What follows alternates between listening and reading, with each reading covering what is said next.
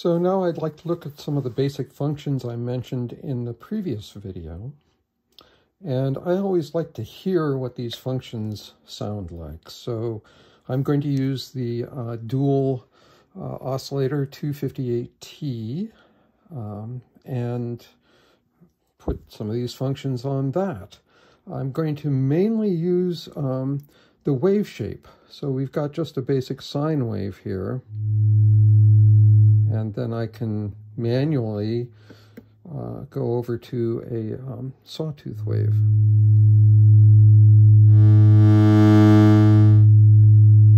Or I can automate that with a function generator. I'm going to use the manual trigger out. I'm going to have a fast attack, a medium decay, and go to wave shape. And here we go.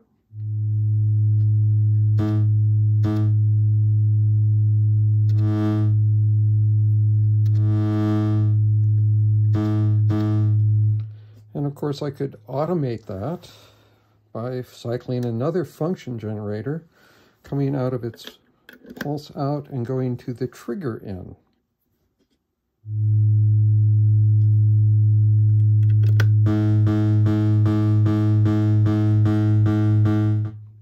As I mentioned before, if we go into sustain, this was typically used for like a keyboard. So if you had holding the key down, it would sustain as long as you held it down, and then when you released, it would go to the decay time.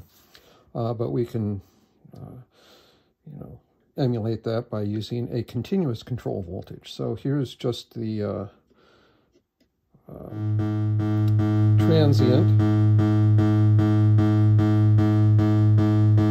And now if I go into sustain,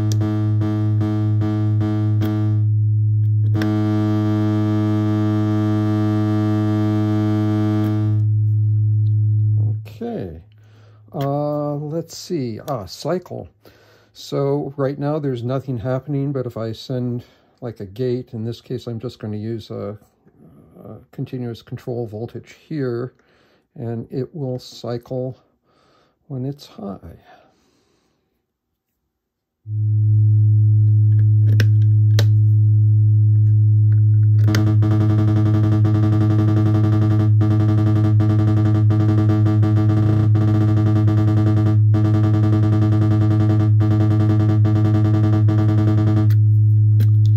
That's a pretty fun function.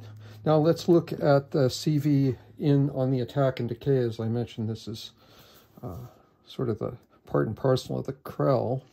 If we're in self-cycle, we can hear how this now affects, how the second function generator will affect the attack parameter.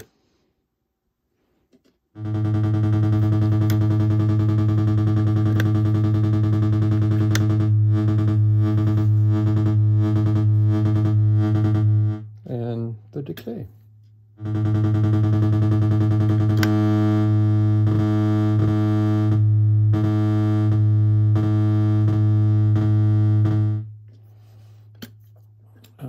Okay.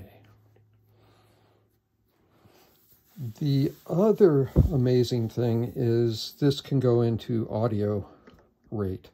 So we can use it to FM our one of our oscillators. Oh, actually, right. I was going to pull this out and put it in pitch, but right now we're getting basically wave shaping modulation. That's not AM, it's not FM, it's not timbral modulation, it's wave shaping modulation.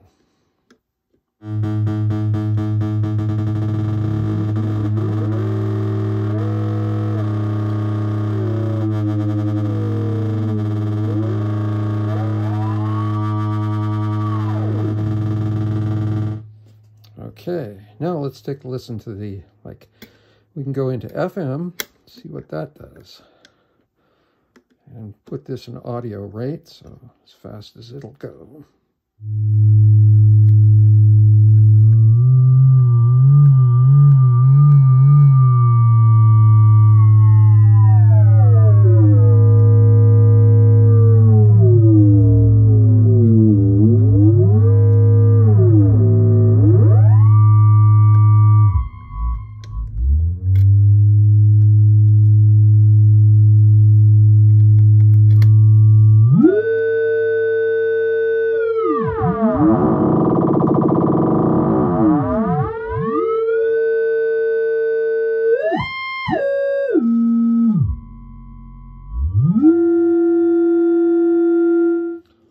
lots to explore there.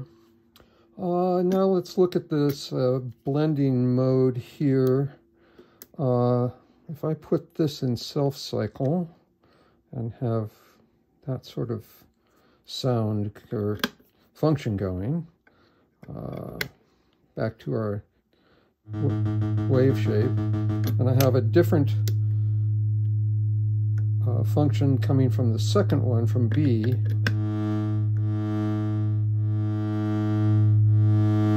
If I come out of our blender with this to A, we just hear A, and then it'll add B in.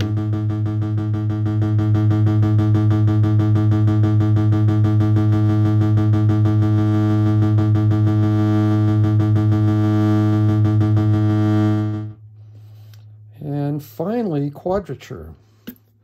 So I'm going to put A and B in quadrature. And I'm just going to mess around so you can hear how different things happen. Here we go, how we get different envelopes, and you can watch the lights and see where they're synchronized or just slightly out.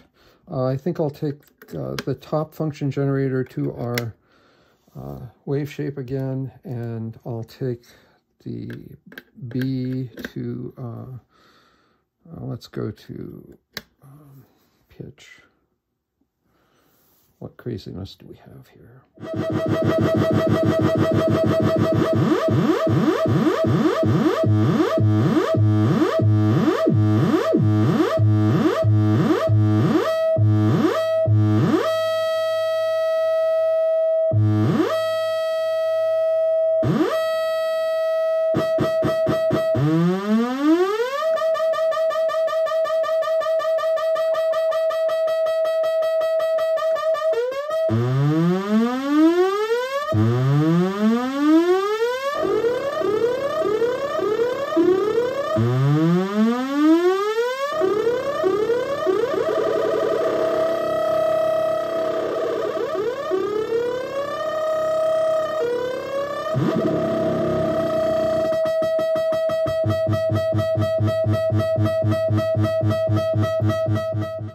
Well, hopefully you get the idea.